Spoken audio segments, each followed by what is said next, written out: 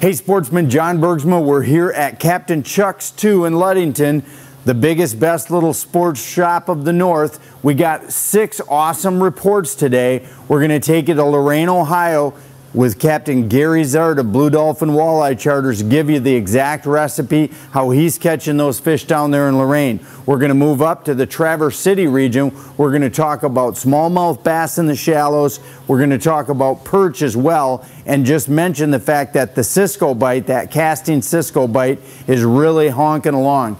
Then we're going to move over to St. Ignace, where I was on the water on Sunday, and I've got a great personal report from on the water there. We banged 9 really nice Lakers, probably lost as many more right there out of the Straits area, fishing basically right around Mackinac Island. Then we're going to slide over to Alpena. Captain Steve from Chum Bucket is not only catching Lakers during the day, but if you can brave it, he's doing some walleye stuff in the evening at night. And then we're going to go down here right to where Captain Chuck's is in Ludington, and we're happy to tell you we've got some solid king showing up. They showed up over in Grand Haven about a week ago. They bumped up to Pentwater, Ludington, and Manistee this week.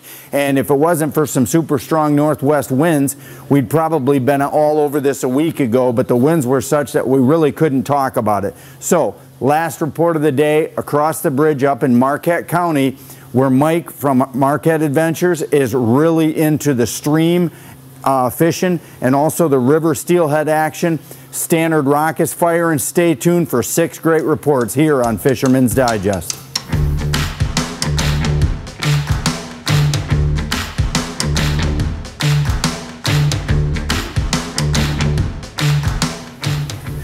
So hey, Captain Gary Zart from Blue Dolphin Walleye Charters has made the move from the Port Clinton area over to Lorain, and the reason he's done it is because the fish are just way out in front down in that Lake Erie area. They had a pretty good early spawn there, and that means the bigger fish and a good number of fish always end up pushing east pretty quickly into the year. Well, Captain Gary is actually even running east from Lorain all the way to Avon to catch his fish. Now, where are the fish located?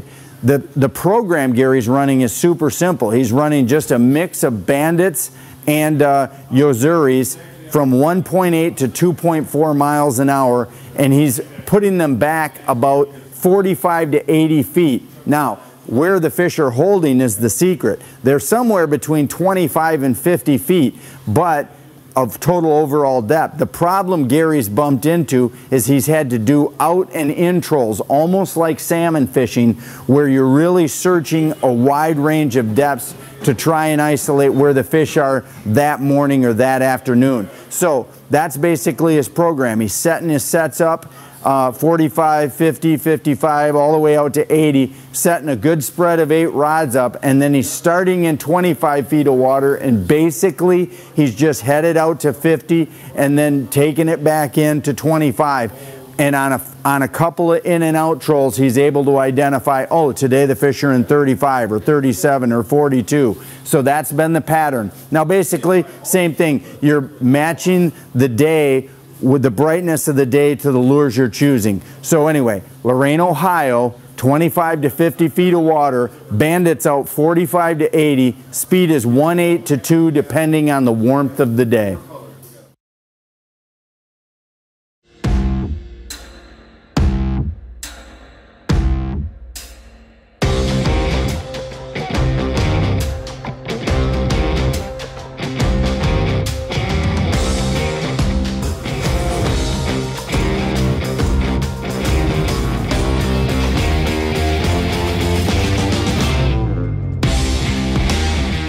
Check out the full line of Polar Kraft Boats at polarkraft.com.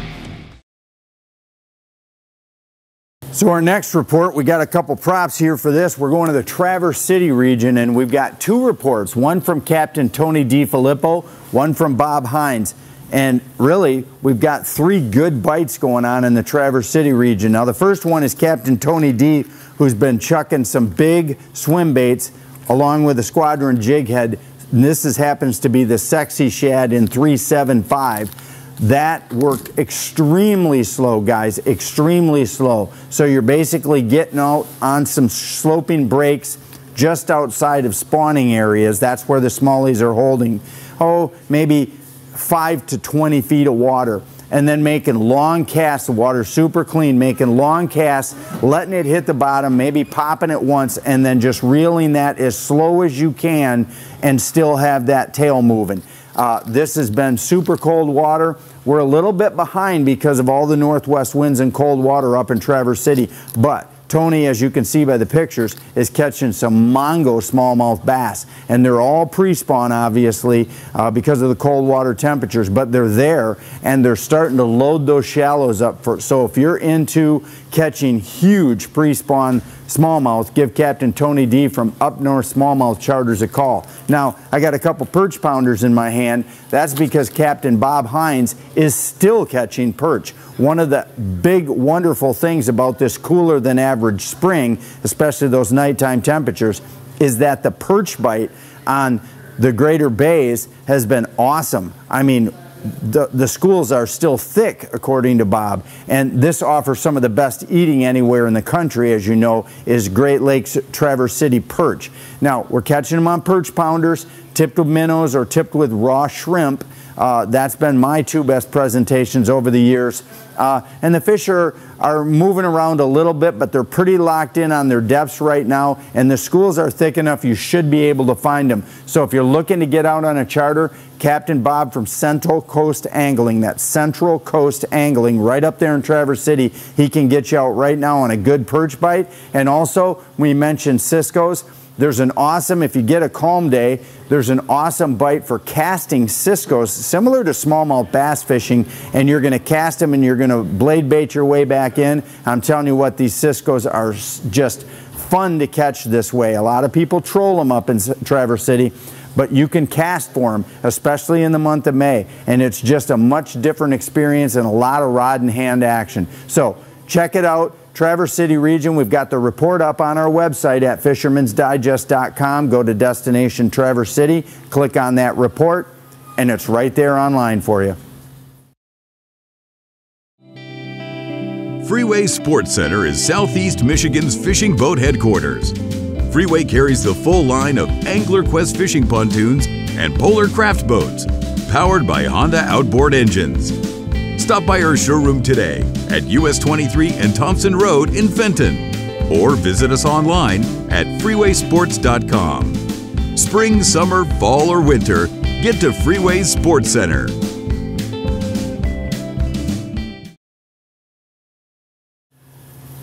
So my personal report this week is from St. Ignace. This past Sunday, I took the camera crew up to St. Ignace. We launched right out of St. Ignace, stayed at the Driftwood, had an awesome play. Hey, listen, you're looking for great whitefish dinner, the Driftwood Bar and Restaurant right there connected to the Driftwood Motel.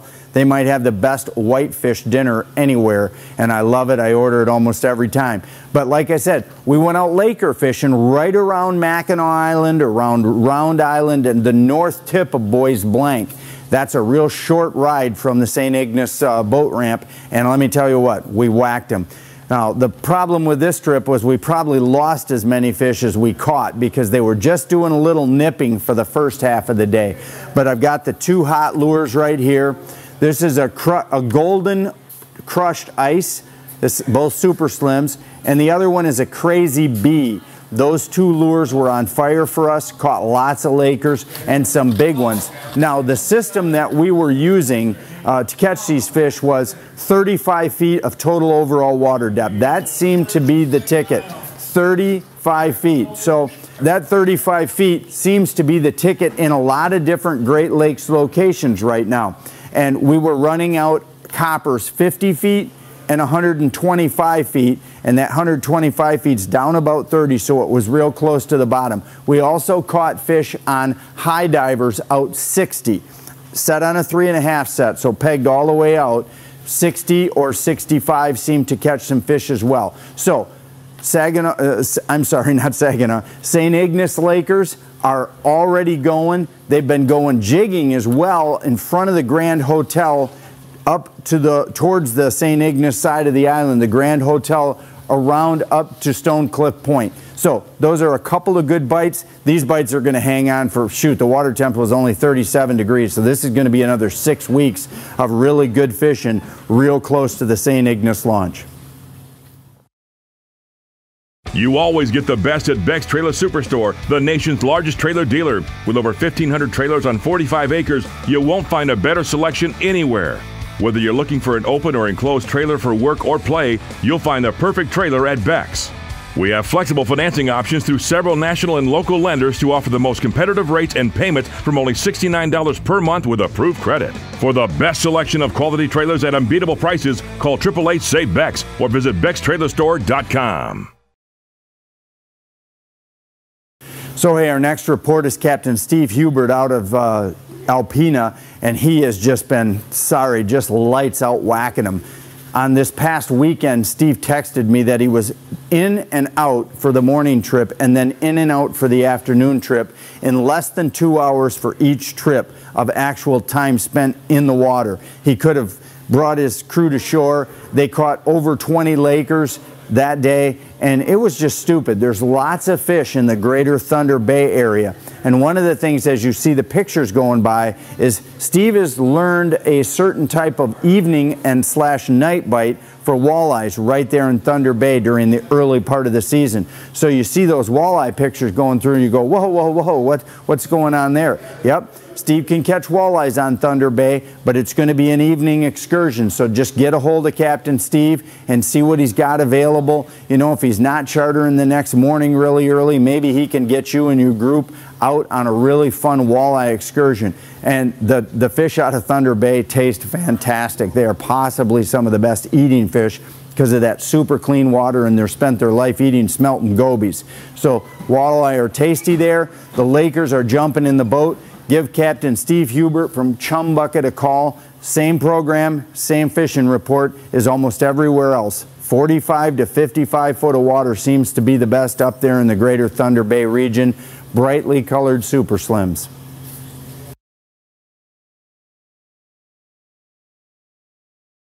Why Lakeside Motor Sports and Nelson Speed Shop for your outdoor fun adventure? Michigan's Pontoon Superstore. Motorcycles, both street and dirt, outboard and inboards, UTVs, ATVs, fishing boats, golf carts, trailers, generators, lawnmowers, both zero turn and push behind from over 36 name brand manufacturers and a top-notch service department with a state-of-the-art service facility. Why would you go anywhere else? For any kind of outdoor fun and adventure, we got it, so come get it. Your summer fun begins at Lakeside Motorsports and Nelson Speed Shop.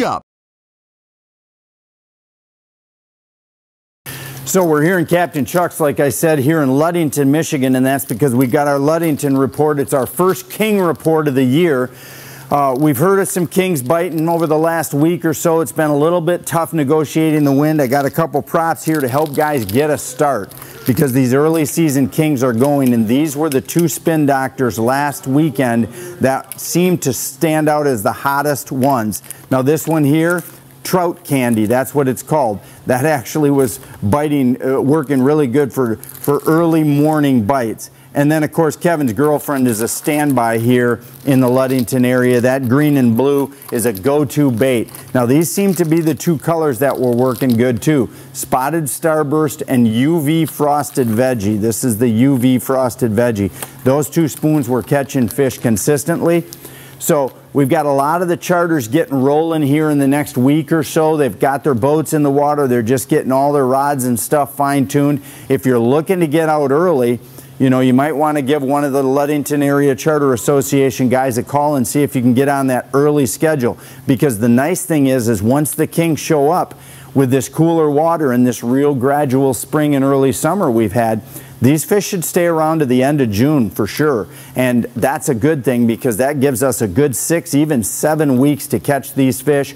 And the charters are ready to go to take care of you. The guys here at Captain Chuck's have got stock shelves. This is probably the most stocked bait store I've seen anywhere in the last month. So Scott and the guys here have done a good job of knowing what was going to happen, that people were going to short supply. We've got lots of Dreamweaver Super Slims. I'm standing in front of a loaded rack. I know all the spoon racks are full here. They've got lots of boards. The new boards are all out on the rack as well. So if you're looking for something, come on down to Captain Chuck's. If you're too far away, Captain Chuck's can take your order right over the phone or online. They can ship you that product, and you can not be left out in the dark when other people are running out of product. So kings are biting here in Ludington. The report, 35 to 45 feet back. I'm not back, total water depth. That's the truth. They're right tight to the beach, which makes fishing pretty easy right now. And the Lakers have been holding steady from 40 to 60 feet of total water depth. And most of it's coming on a combination of lead core or divers. You know, I've heard guys catching them from 3 all the way out to 7 colors of lead. And, you know, on the high divers, maybe 60 back. So you're getting right in tight to shore, and you're working them shoreline breaks with lead and divers, and that should get you bit with not only kings right away in the morning. It's an early bite right now. Just be aware of that. If you put your boat in at 7 o'clock, you're probably going to be too late. You want to get out there early for these kings because they're biting fast and furious early, and then it shifts to the trout.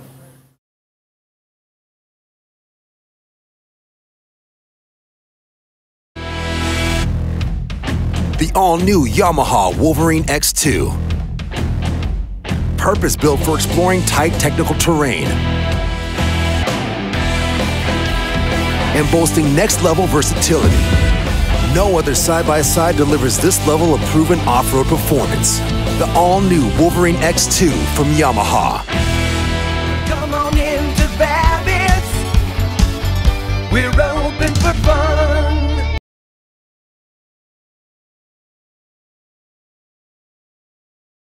So hey, last report of the day, Mike Coziera up at Marquette Adventures tells me, and you'll see it as these fish go across the screen, he is catching some super nice fish. Now, Mike's turned into a bit of a, he likes fly fishing aficionado. I've been talking with Mike, and he's been wanting to get into fly fishing himself, and the stream fishing up there in the Marquette County area is so good that he's taken the time to learn how to fly fish, and he says, man, the bite has been awesome. He's also catching a lot of really nice native species on spinners. So fly fishing and spinners, stream fishing, native species is going great up there in the Marquette County region. Another thing that has been going for the last several weeks, and because of this prolonged, really gradual warming up, not the big bang heat wave that we're used to the last few years, this has been a real ease into it type of spring. Well, Marquette Steelhead Run has just kept right on going. They've got some beautiful fish coming in. They're catching them on a combination of beads, spawn, and also stoneflies. So if you're into late season in God's country steelhead fishing on some rivers that haven't seen near the pressure that you're used to here downstate, head on up to Marquette County, get a hold of Mike from Marquette Adventures, get yourself out there with one of their guides and experience an awesome adventure surrounded by some of the most beautiful nature anywhere here in the state of Michigan.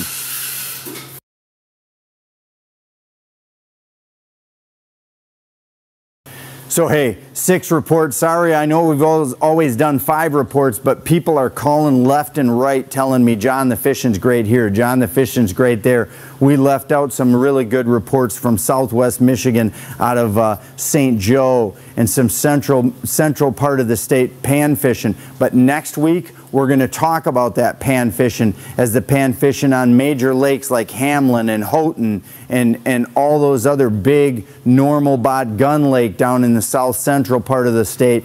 The speck fishing and the bluegill fishing are going to start to fire because we've got warm weather coming. By Wednesday here, we're going to be in the 60s and 70 by the weekends. That's all it's going to take to get the big pan fishing push going here on a lot of these lakes. So we'll be back talking to you next week. We'll continue to talk about the other species, but we're going to have a good section on panfish next week here on the Fisherman's Digest. Thanks for joining us.